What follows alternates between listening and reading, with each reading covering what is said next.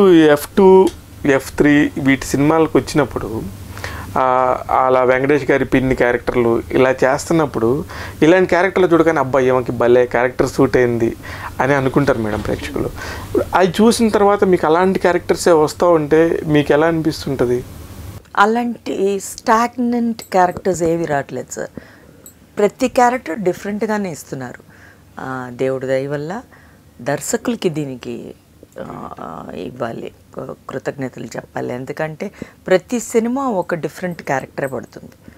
So I'm very glad about మొనోటోనియస్ అయిపోకుండా, అలా కాకుండా ఒక పక్కన కామెడీ అయినా ఒక పక్కన ఎమోషనల్, ఎక్కడ ఒక చిన్న ఇన్నోసెంట్ మదరు, చిన్న కేరింగ్ మదరు. ఇంకా నేను మొన్న కూడా చూశాను రామ్ గోపాల్ వర్మ గారి సినిమాలో, కొండ సినిమాలో మీరు ఎంత చక్కగా ఉన్నారో, ఆ రాయలసీమ మదర్ లాగా చేశారు. మీకు సిట్టింగ్, ఆ కూర్చునే పోస్చర్ చాలా వెరైటీగా ఉండి బాగుంది. ఆయన చెప్పారు, నేను అలా కూర్చోగానే నైస్ తులసి అన్నారు. బట్ రాము గారు వాటర్ టెక్నీషియన్ సార్, ఆయనకి డబ్బింగ్ చెప్పేదాన్ని ఆయన సినిమాల్లో. ఐ నెవర్ ఎక్స్పెక్టెడ్ ఒక్క సినిమా ఆపర్చునిటీ దొరుకుతుందని. ఈ స్టిల్ దట్ సేమ్.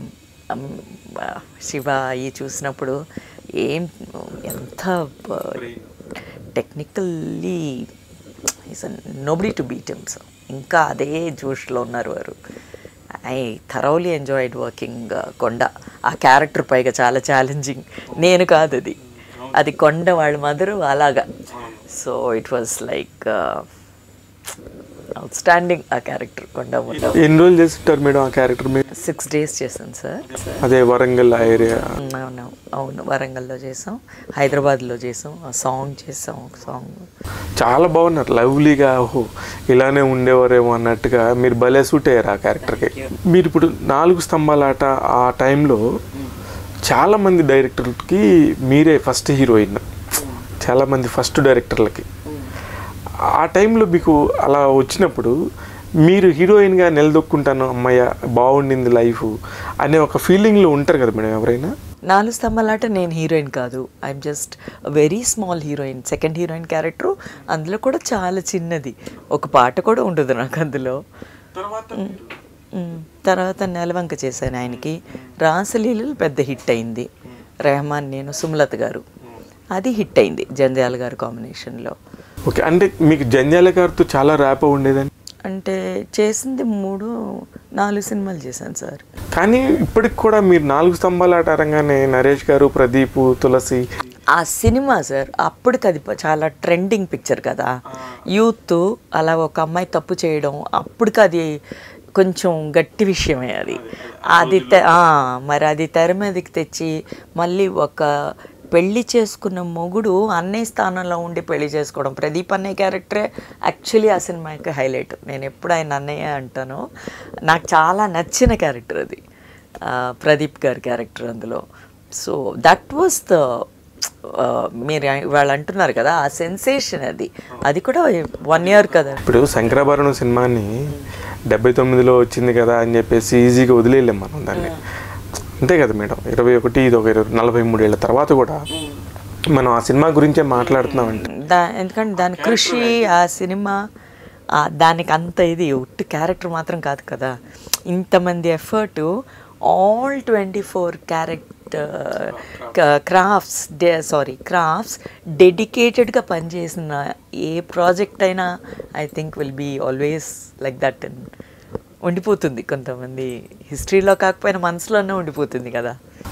ఇప్పుడు మీరు ఇంత సీనియర్ కదా మేడం, అది యాజ్ ఆర్టిస్ట్ మీరు చూసినప్పుడు ఫస్ట్ టైం అరే ఈ డైరెక్టర్ చాలా పెద్దవాడు అవుతాడే అనుకున్న డైరెక్టర్లు పెద్దవాళ్ళు అయిన వాళ్ళు ఎవరు? అలా అసలు అవ్వకుండా వెళ్ళిపోయిన డైరెక్టర్స్ ఎవరు ఉన్నారా?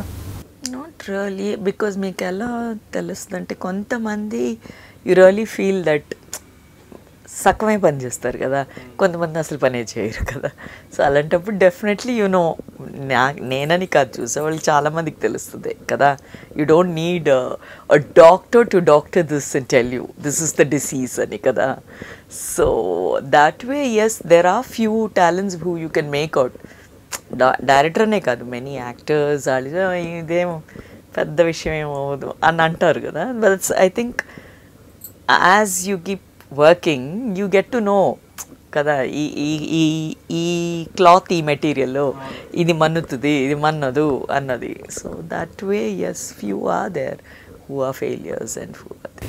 అదే కొంతమంది అలా పైకి వెళ్ళిన వాళ్ళ గురించి మాట్లాడదాం అన్నాను. ఇప్పుడు లైక్ ఇప్పుడు విశ్వనాథ్ గారి దగ్గర చేశారు, ఆయన దగ్గర నుంచి మీరు ఏం నేర్చుకున్నారు మేడం? నేర్చుకోవడానికి అది సముద్రం అండి. ఫస్ట్ ఏమి నేర్చుకున్నాం అంటే ఇప్పుడు అది ఎతకాలేము, ఏది ఈ బ్యాగ్లో ఏమేమి పడేసాం అక్కడ నేర్చుకున్నవి అని వెతకాలేమో. బట్ అబ్జర్వేషన్ నేర్చుకున్నాను. ఆయన క్యారెక్టరైజేషన్స్ ఎందుకు ప్రతి క్యారెక్టర్ ఆయనే చేసి చూపించేవారంటే, ఒక ఎక్కువ అవుట్డోర్స్ పాయింట్ 1 చేసింది. ఆ చేసినప్పుడు ఆయన బయట మిగతా అందరినీ కామన్ మ్యాన్ని అబ్జర్వ్ చేసి ఆ క్వాలిటీస్ని మేనరిజమ్స్ని తీసుకొని క్యారెక్టర్లో పెట్టేవారు. So that really helps me even now. నేను ఒక గెటప్ వేసుకోవాలన్నా ఒక ఇది చేయాలన్నా ఆయన బాపు గారు ఈ 2 స్కూల్స్ నాకు అది 2 కళ్ళు లాగా ఎప్పుడూ చెప్తాను, అది నాకు హెల్ప్ అయిందండి.